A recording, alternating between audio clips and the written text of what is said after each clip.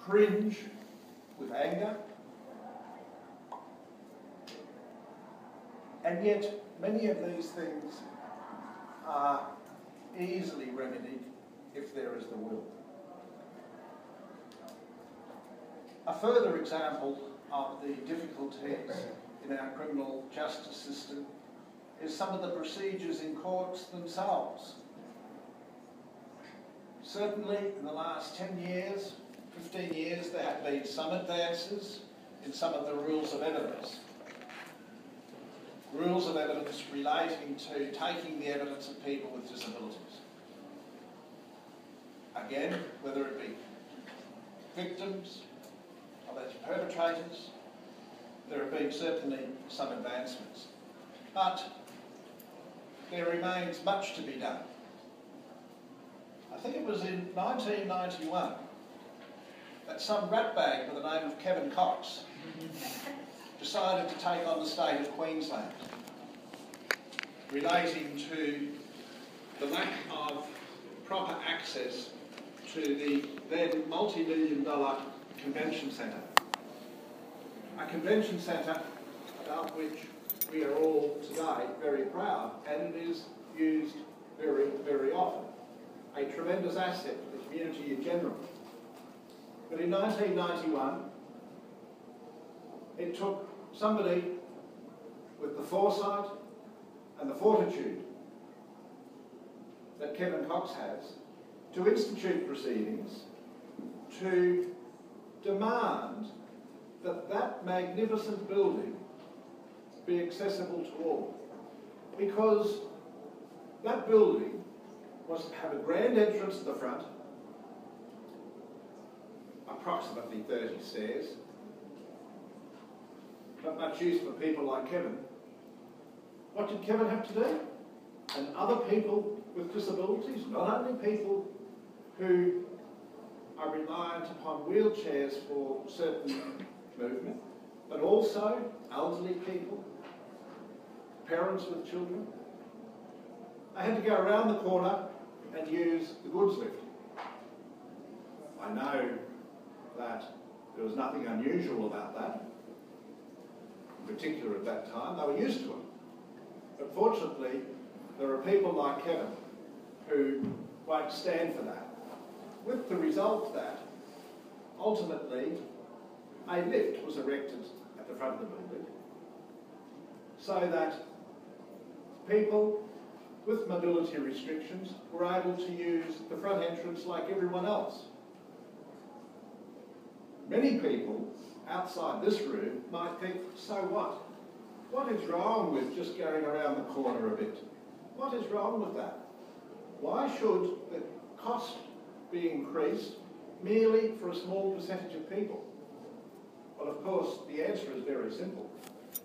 Not only is there the practical issues involved, such as why should not people with such mobility disabilities be able to use the entrance for grand occasions like everyone else? But in addition to that, there is what it says to society if we don't have such access. What does it say to society? It says to society that we put up with people being treated differently. That in itself is bad enough. But what is really the worst aspect of that sort of attitude, as far as I'm concerned, is the impact it has on our young. That our young grow up thinking that this sort of thing is acceptable. That is why publications such as this is so important. Not only because it agitates for change, but it is part of education generally. I spoke about Kevin's case because at the time of his case, things happened like Kevin is sitting there along with 3 or 4 other people in wheelchairs, and the court orderly comes in, as the judge comes in, and says, all stand, this tribunal is now in session. Now, when that was pointed out, how ridiculous that was, immediate changes were made. It only happened on the one occasion in that case. But it still is, that phrase is still often used. Again, some would say not a major thing, but for the reasons I outlined earlier, I suggest it is of more significance than most people acknowledge. Other difficulties, of course, was access to the buildings. Again, that has improved, but not necessarily access within the courts themselves. There are many witness boxes that cannot accommodate a person who is using a wheelchair. Those sort of things still remain, so we have a long way to go. If one spends any time out in our prisons and gets talking to prisoners, one is readily struck by the number or the percentage of people in our prisons who, I would suggest, have obvious difficulties. And yet, many of them are there because our justice system, and in particular our criminal justice system, still does not adequately provide the necessary services, both as part of general living, so that the people aren't desperate. As Kevin referred to, many people commit crimes because they are desperate. They just want to eat. They just want to have basic necessities. But in addition to that, these people, when they are in the criminal justice system, often are not able to adequately tell their story. They are not provided the facilities to adequately explain what it is that motivated them at the time, or what it is that they actually did. And this is even worse when, with juries, little training, if any, is provided to jurors as to how to deal with the evidence of the person who might communicate in a way so-called different from the rest of us. It's a bit like with Indigenous people.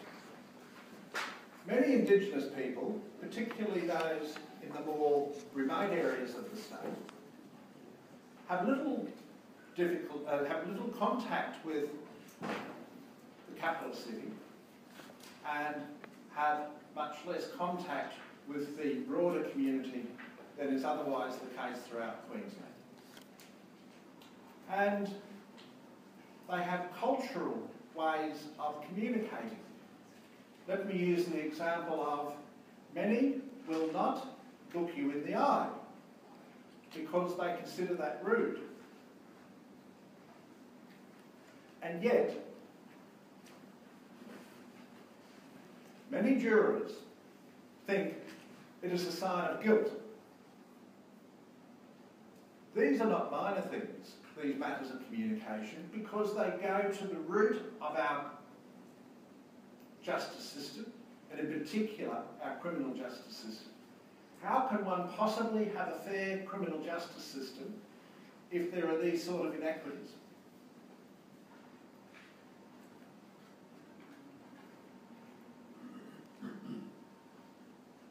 Before turning to the report, let me deal with a case that was before the Court of Appeal last week, namely the matter of Lyons and the state of Queensland. I see that in 2007, Philip French had a big involvement in your earlier report. Well, Philip's still at it. Philip last week instructed me in an appeal in our Court of Appeal, which is the highest court in our state. The only higher court in the country is to the High Court. In this matter of Lyons in the state of Queensland. What was it about? Ms. Lyons, let me call her Gay, she's quite proud of what she has achieved today. She is a lady with hearing impairment, and she requires the services of an Auslan interpreter to properly communicate. She received a letter from the bailiff advising that she had been randomly selected for jury duty. And she was required to communicate with the court, which she did, but she also advised that she had this hearing difficulty. Well, that was where her difficulties began. Because ultimately, she was told that she was not eligible to be called up or to actually be selected to serve in a jury because of her hearing impairment. In this day and age. Why? Well, two main reasons. The Jury Act provides that the only persons allowed to communicate with members of the jury are the bailiffs. Therefore, it would not be possible to have an Auslan interpreter in the jury room, because that was what has been euphemistically referred to as the 13th person. You can't have that. What does the Jury Act provide? I'm not going to bore you with law, but this is important because what I suggest is this. What the Jury Act says is what should occur. But it doesn't say what cannot occur. Let me put it another way. We should approach these problems with what your Gay Lionses of this world can do rather than what they cannot do. If her case had been approached in that way, there would have been no problem. The Act provides that a person who is enrolled as an elector related to gay, namely a person who has a physical or mental disability that makes the person incapable of effectively performing the functions of a jury. Let me repeat that. A person who has a physical or mental disability that makes the person incapable of effectively performing the functions of a jury. There was nothing that made her incapable of effectively performing the functions of a juror. That was accepted. All she needed was an Auslan interpreter. Terribly inconvenient, isn't it? Imagine having to communicate in a jury room with an Auslan interpreter. Clearly, that cannot be a problem. That cannot mean that she was incapable of effectively performing the functions of a juror. So the state argued, oh look, there's also section 54 of the Act, which says, and I quote, this is the last quote I'll have from the Act, while a jury is kept together, a person must not communicate with any of the jurors without the judge's leave. There are two things about that. Firstly, I would argue that it would be a simple thing to merely seek the leave of the judge for the Auslan interpreter to be in the jury room. Very, very simple. And I suspect most judges would agree readily that everything else being equal, that such a person should be allowed in the jury room with the Auslan interpreter. That is, the judge would readily give leave, I would suggest. When I say everything else being equal, that is, so long as the person went through the normal procedures as everyone else, that is, being able to be challenged by the defence and similarly by the prosecution for whatever mysterious reasons there are for people being rejected, remembering that all that is ever provided to the defence is the name, occupation and address. So often we think, they come from Hamilton, they come from Ascot. Ooh, no, maybe not, maybe they're too posh and therefore wouldn't be too good. Or if it's a sex offence, then there are certain members of the community we wouldn't want, or age. And really, that's all we get to go on. So, how would a person with a hearing impairment be any different from anyone else? Clearly not. One of the reasons the state argued that she was unable to perform the duties of a juror was of a decision handed down by a single justice of the Supreme Court on the 14th of May of last year. The background to that was that, again, an individual had been selected on a jury panel to perform jury service.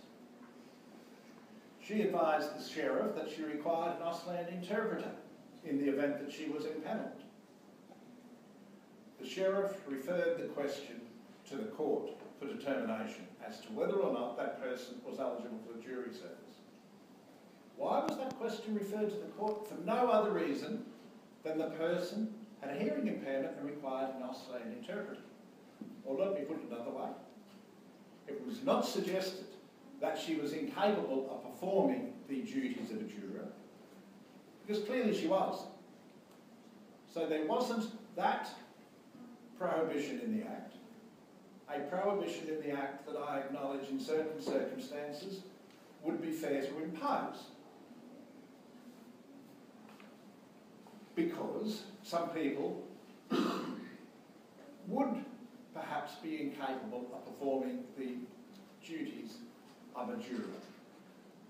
May not, for instance, be able to devote 3 or 4 weeks of their time, let alone months. It could be any number of reasons. So I've got no problem with the existence of that provision. But my problem is the existence of a provision like that automatically being used to prevent a person from sitting as a juror.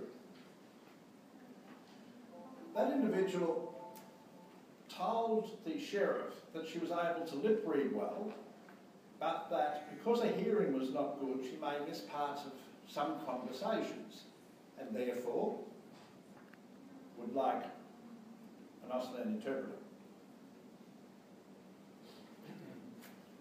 His Honour heard from no lawyers. In other words, it was a matter that wasn't argued by lawyers, but rather the sheriff just sent it to His Honour and said, look, what am I to do? But we had a decision by His Honour, even though it wasn't argued by the parties. And His Honour said 2 things that we argued in the Court of Appeal could not be right. That one of the reasons that she couldn't serve was that the difficulties arise in respect of deliberation by the jury in the jury room during and after the hearing of evidence. And he referred to that section 54 that I referred to. That is, a person cannot communicate with any of the jurors while they are deliberating. Unfortunately, His Honour didn't deal with the particular phrase in that same provision without the judge's leave, because I find it difficult to understand why a judge couldn't give leave in these sort of circumstances. And His Honour said, while section 54, which is that provision I was just speaking about, prohibits a person communicating with any of the jurors without the judge's leave, it is not at all clear that the judge's ability to give leave would permit the presence of an interpreter in the jury room during the jurors' deliberations. That's as far as he was prepared to go. And this is my point, though. It may not have said that, but there was no prohibition there. So it comes back to, why don't we address these problems as to what people cannot do rather than, from the point of view of what these people can do rather than cannot do? Or, if, as in this particular Jury Act, there is no explicit power preventing interpreters being present. Why don't we then say, well, of course, if necessary, interpreters can be present? I, for the life of me, cannot see any reason why we can't approach it in that way. Now, it'll be interesting to see what the Court of Appeal says. That was heard yesterday. But it's an example of the sort of difficulties that people with disabilities still encounter on a daily basis in our criminal justice system.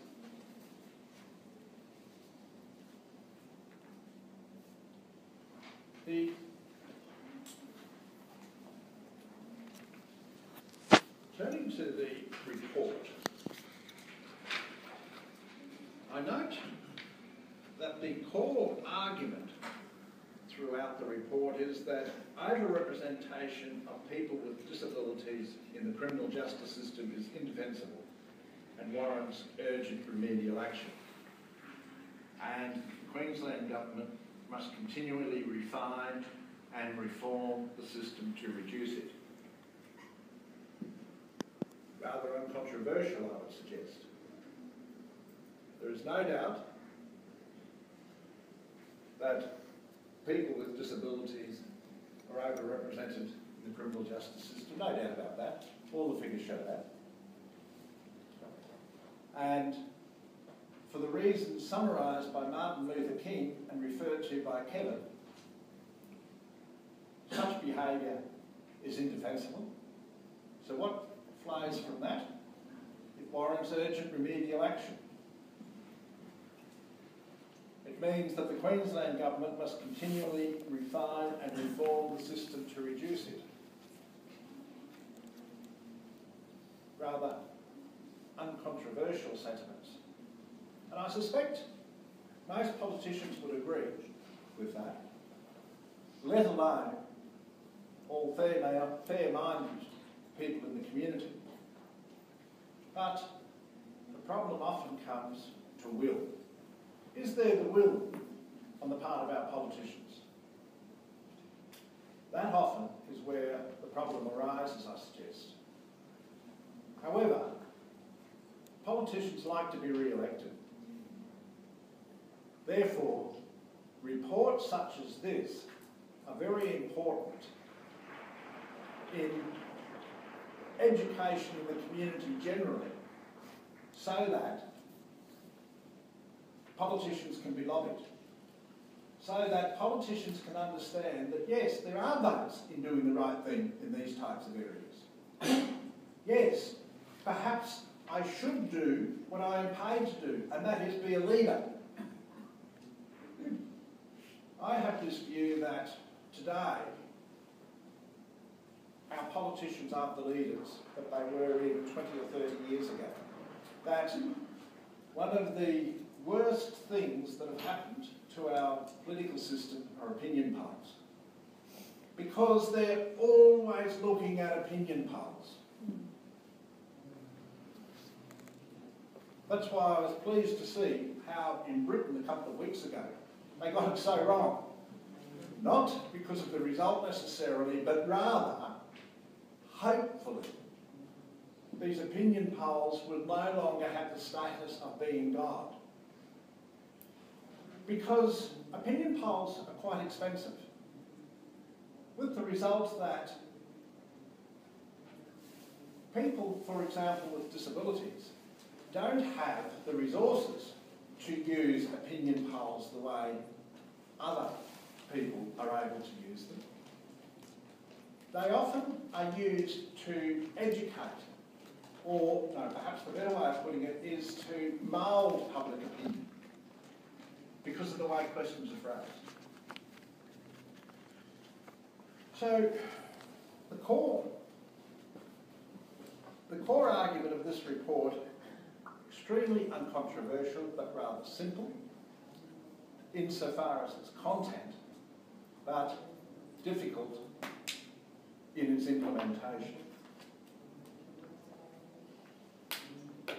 key recommendations: develop a disability justice strategy consistent with Australia's obligation as a states party to the Convention on the Rights of Persons with Disabilities. People with disabilities, Parliament, the Department of Justice and Attorney General, the Queensland Police Service, the Judiciary, Corrective Services, Legal Aid, Community Legal Services, and other stakeholders should develop the strategy outlined in the report. The strategy should enunciate a core set of principles and actions that will guide appropriate communication, early intervention, diversion, training, accountability and monitoring, and then we'll address anachronistic language in the criminal code. Let me just deal with that last one. Anachronistic language in the criminal code. For example, unsoundness of mind. What does that convey? It conveys more than is the reality. So even small things like the use of language can make a huge, huge difference. And attractive to politicians, cost little, if anything, in merely altering language. The use of language is so powerful, albeit subconsciously. The strategy should enunciate a core set of principles and actions that will guide appropriate communication, early intervention, diversion, training, accountability and monitoring. Communication, well that's obvious. Early intervention, diversion, training, accountability and monitoring. They're also simple to write at least. Again, to most if not all people in the room today, I would say all of that is mere common sense. All of that should not really be an issue. All of that contains the type of procedures that I would like my daughter, my uncle, my brother to be treated if they had a disability. And that's the sort of argument that can appeal to people in the community. What if your loved one was a person with a disability? Would you put up with them being treated in this way? And so often the answer would be, of course not. And that is why this report is so useful in addressing some of these issues, how some of these issues can be overcome, and, as I've spoken about earlier, the communication.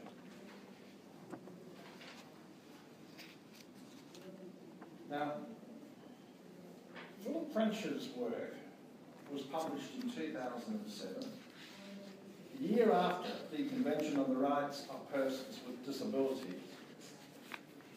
was ratified by the United Nations.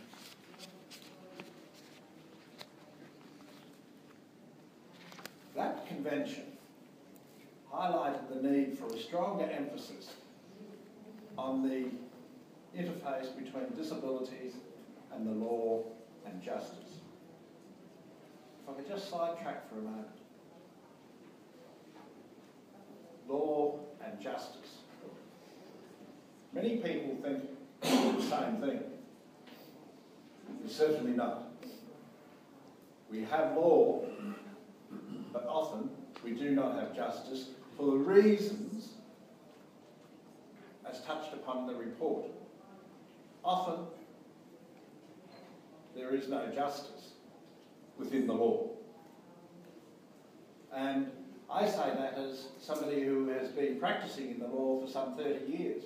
I readily acknowledge that sometimes, and perhaps more than a mere sometimes, the law is operating, but justice isn't. And perhaps in no greater area than in the area of people with disabilities.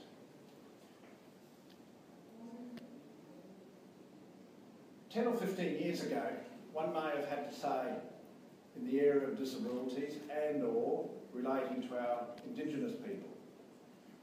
Well, I think as a community, we have addressed more of the issues relating to Indigenous people than we have with people with disabilities.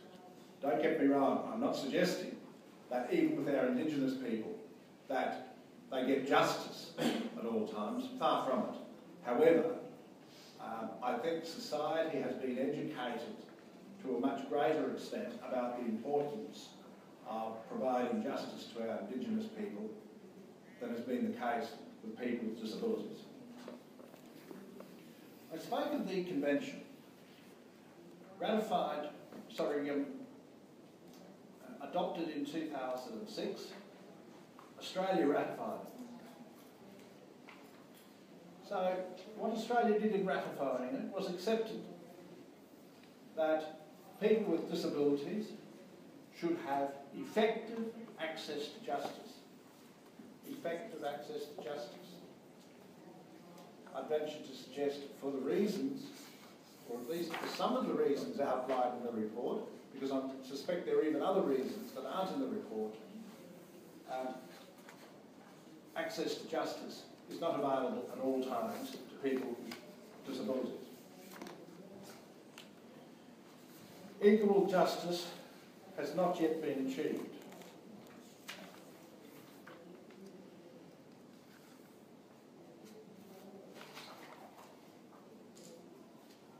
Let me just refer to a few parts of the report, page 151.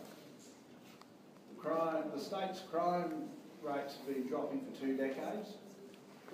In 2015, there was less crime and fewer victims of crime per capita than in the 1990s, yet there is no evidence that the proportion of people with disabilities defending criminal matters is diminished. And this is despite the Queensland government having spent increased finances in law enforcement and the imprisonment of people who commit crimes. We have more police and prisons, including a state-of-the-art forensic disability facility at Waco. But we have little to demonstrate positive, qualitative change in enforcement and administration of criminal justice. The Australian Institute of Criminology data shows that in 42% of Australian fatal police shootings, the person shot was mentally ill. In 2014, there were 6 shooting victims in Queensland. At least 2 of those had intellectual impairments. And I heard in the news this morning that there is to be an inquest into 5 such deaths at the hand of the police in Queensland later this year. I would imagine that QAI would be wanting to get involved in that particular inquest. So it's quite clear that there is a long, long way to go.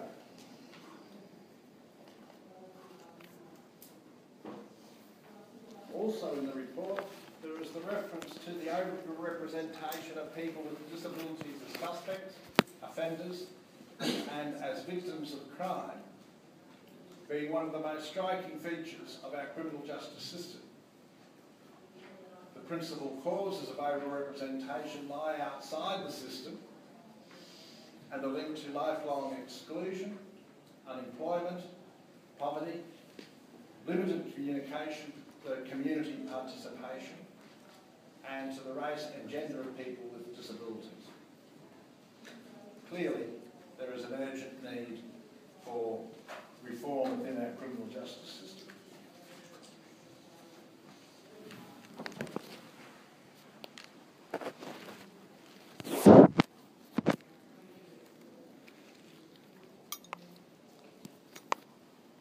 French's 2007 report, if I could use that loose phraseology, offered broad analysis and critique. This report has moved on somewhat and focuses on micro reforms at different stages of the criminal justice process.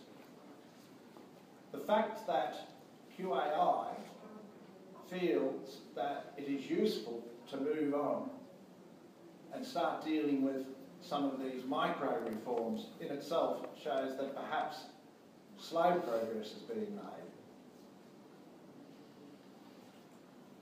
But there is no doubt we have a long way to go. We have a long way to go in the provision of services in the whole spectrum of our criminal justice system.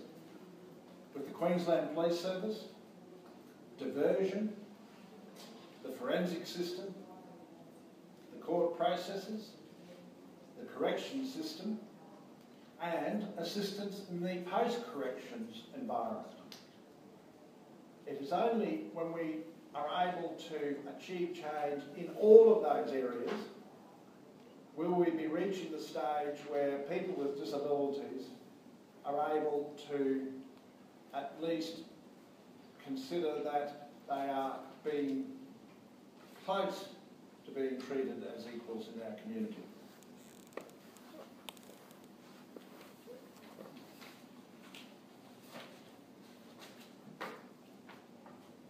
Often people say, well, why do we need to treat certain minority groups in our community differently from everyone else? And perhaps that sort of thought is illustrated by our justice system often being depicted as a woman holding a sword and a set of scales and wearing a blindfold. That image is taken as a representation of the idea of equality before the law, which in its formal sense is blind to difference, including attributes such as disabilities. Equality before the law is certainly not a guarantee of equal justice. A law of general application may have adverse discriminatory outcomes because of the different circumstances of those to whom it applies, the different circumstances and attributes to those to whom it applies. For example, Section 54 of the Jury Act says no one is to be in the jury room except the jurors. Well, that law applies to all, but clearly it's discriminatory, I would suggest, because it doesn't take into account the different circumstances and attributes of people who don't fit the so-called mould. The type of law that treats everyone as equals in the law is summed up by a comment made in 1894 by Anatole France, which is as follows. I love this quote because I think it typifies the issues that we're dealing with. The law, in its majestic equality, forbids the rich as well as the poor to sleep under bridges, to beg in the streets and to steal bread. Of course it does, it applies to all. But obviously it has a greater impact on certain people and will have absolutely no impact on the majority of people. And unfortunately, it will certainly have no impact on the majority, if not all, of the politicians. Therein lies one of the difficulties difficulties we face, I suspect, in getting change.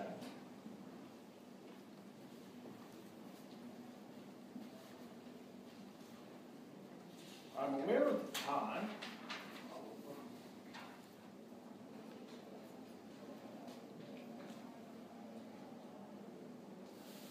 Let me just deal with some of the comments made by the High Court in recent years.